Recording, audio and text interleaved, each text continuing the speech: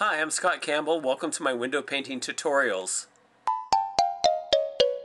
Lesson 39, a few quick tips.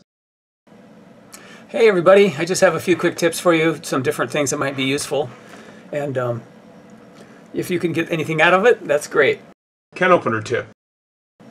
I use this to open my cans, my paint cans, and I also use a flathead screwdriver, but I would use it a lot. So when I couldn't find them, I would use my keys. And sometimes I would bend my keys trying to open stuff.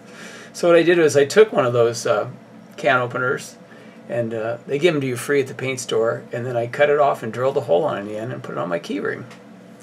And now, when I can't find my other stuff, I just use the one right off my key ring. Reusing a roller cover tip.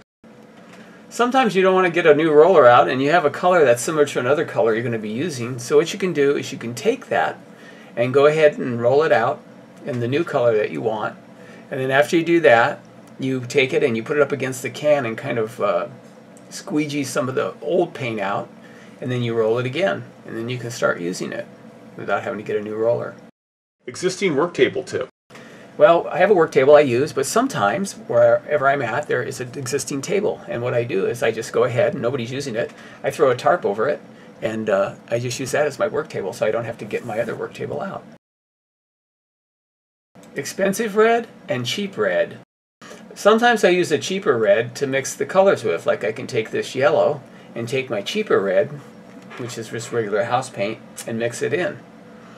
And I can still get some good vibrant colors. But if I'm doing lettering, I like to use the more expensive red. And here's a link here where you can, to my other video that talks about this. But you can see the difference between the two paints, the cheap red and the expensive red. Dry your roller covers tip. Don't forget to dry your roller covers, because this is what'll happen. And I forgot to do it on this one. Stepladder tip. Use a little step ladder instead of a big ladder. It saves you time having to get your big ladder out. And I guess it's an obvious tip, but sometimes people don't think of it. I didn't always think of that either. Variety of expressions tip. When you're doing characters, use a variety of expressions. You know, some winking, some with big eyes, some with their mouth open, some not. You want variety because it's a lot more eye-catching. Buying pre-mixed colors.